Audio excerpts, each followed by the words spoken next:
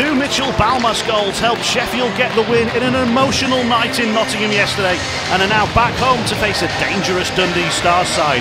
Mark Lefebvre's team are the third top scorers in the league and have a top line that can cause problems for any team. Anthony Rinaldi played last night but doesn't feature today. Sean Allen's suspension has been served, but he's still out. Zach Vinnell's opener against the Panthers was his first Steelers goal, and he continues to operate as a forward.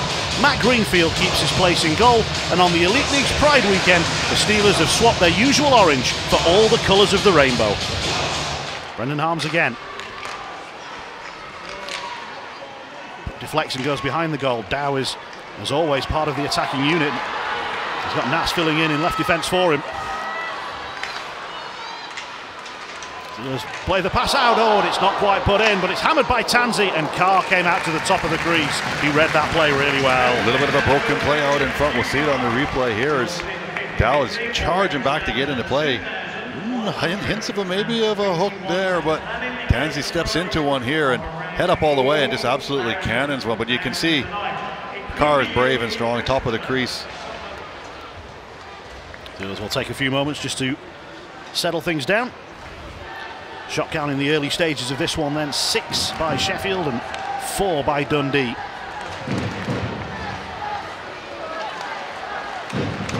Usula is onside. Towards the goal. That's awkward. Go in. Oh, the Stars have tipped it into their own net. Kevin Carr can't believe he's been beaten by a freak goal yet again.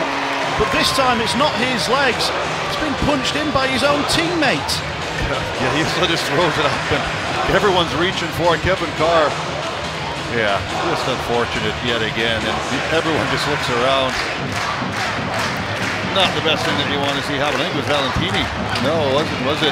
It's Troy Paratino. Paratino, yeah, just comes up and over.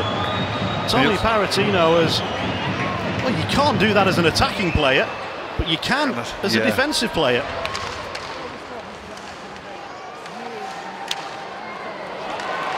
Misplayed by Villio, and it's going to lead to a breakaway. Nichols is in, and Carr's denied him. And then the spinning shot on the follow-up from Usula is away from goal. You see the replay coming through. Nichols looking like he's going 5-hole here, and Carr closes it up in a hurry, but then stays with it and just kicks it around again.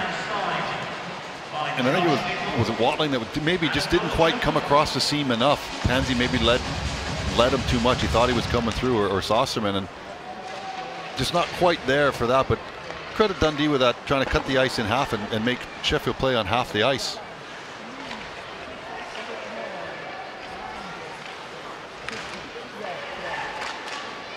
Usula knocks it forward, and Nichols will lead another break with Watling in support. Wow. Watling, that's spectacular.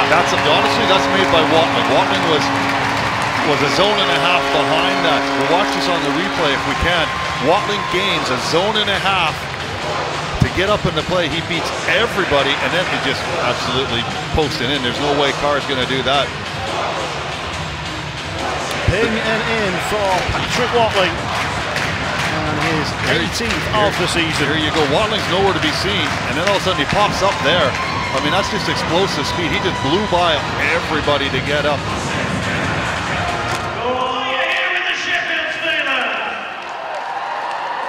Oh, opportunity here, straight from the face-off.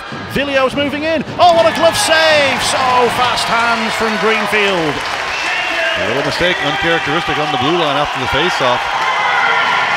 Elmer picks this up and head up all the way with steam.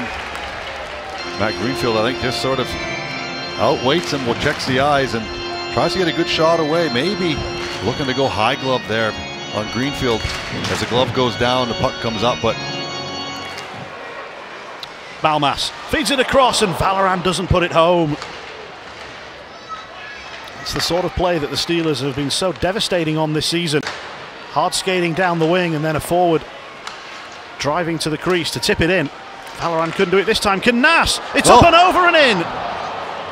Some quick hands there. But you'll see this here. The bounce off the boards what beats everybody.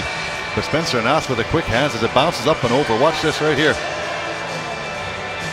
Greenfield brings it up and over, and yeah, it's down below the goal or the crossbars. Greenfield flips this one up, so we've had two strange ones today. There's a bounce off the glass. There's the bounce up and over the netminder. And there's a little bat into the back of the net. So a couple of strange ones.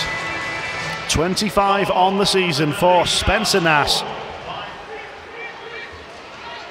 Steelers have had a last couple of shots in this period, but still only half as many as the Stars have managed. I'm sure the Steelers have been able to say that in any period so far this season. And again, Nichols is looking around for a penalty that never comes. Harms away from Watling. Watling just broke Dishes his it off. stick as well. Save made. Rebound attempt. Oh, Nass tumbled and fell. And now the Steelers are racing forward. Dowd is the option. Dowd is devastating with chances like that. We go back, way back to it again, Jonathan, and then this starts way back in the other end. Watling breaks his stick. And Dundee don't recognize that there's a line change, and Robert Dowd pops on the ice as it's a 2-on-1, and the end result is that top shelf yet again, and it's Nichols again with another pass. Right there, Watling's now going off the ice. Now, Dundee don't recognize it. Neither does the defenseman that's back on a 2-on-1 thinking this is the 1-on-1. All of a sudden, Robert Dowd appears out of nowhere, and it's Jonathan McBean. So I think this is probably going to be a bench minor penalty, because I'm sure Jonathan McBean won't have done anything that deserves 2 minutes. I wouldn't have thought so, no. Here's Dowd. Puck turned back, and as far as Balmas tried to feed it across, and it was just deflected away from Ciampini. Slaps it back around the board. Stars stick his first to it. That's good defensive work from Britain. Yeah, I was just going to say that, Jonathan. Good reads by both Dundee Stars players there as Sheffield get it back up the ice in a hurry on a change. Drop back for Sorceman. Valorand is waiting for a one-timer if they look that way. Sorceman chooses the other side and then gets it back.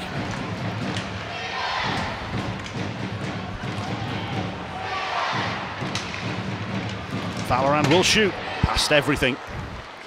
Balmas. Sorceman. Valorand, that's terrific. Wow. Very unlike the last game here against Dundee. Very similar goal. But wow, did Valorand get this to the net in a hurry. Sorceman, a good little fake. You see him look at Valorand though. He's looking all the way. Just freezes Carr maybe a little bit, but wow, Valorand gets all of this. And Kevin Carr's there, maybe just in time. But wow, this gets, like I said, this gets away in a hurry to the behind the net behind him. Good skill on show. You ever score a goal with a between the legs move like that, Ron? I wouldn't even have thought to do one of those. Maybe a deflection, but not actually try to do a move like that. Simpson couldn't take the shot. Creativity is what's come out in the forefront in the last 10, 12 years. That's for sure. Puck is bouncing, it gets through to Allen, and he lifts it in.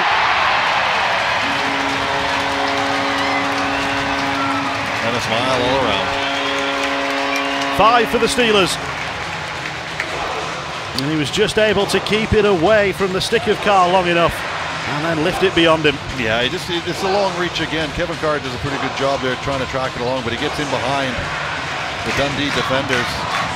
Definitely doing a good job keeping it in. It's just a bit miscommunication there between the two guys, and Kevin Carr does his best to try to knock the puck off the stick right there. Misses with a poke check, and then he's pretty much, not much else he can do. You're a fish out of water now. It's 2 unanswered in the third period for the Steelers. And the Steelers are winners by 5 goals to 1. It's yet another 4-point weekend for the Sheffield Steelers. And it's smiles all round on Pride Night. 2 assists for the Steelers, number 10. And Josh Nichols is the man of the match tonight, and he will get to do the Eddie. Another 4-point weekend for the Steelers. Nichols is off on the Eddie. No one else is going out to join him. This one looks like it's going to be a solo project. Until now he's after a little bit of support. Whatever they were chatting about, it message obviously wasn't received and understood.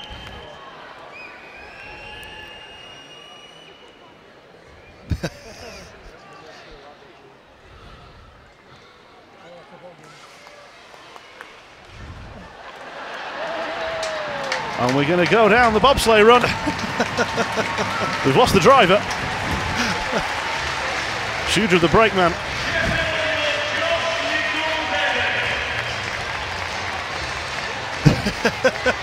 Didn't quite sort that out as neatly as they might have wanted to.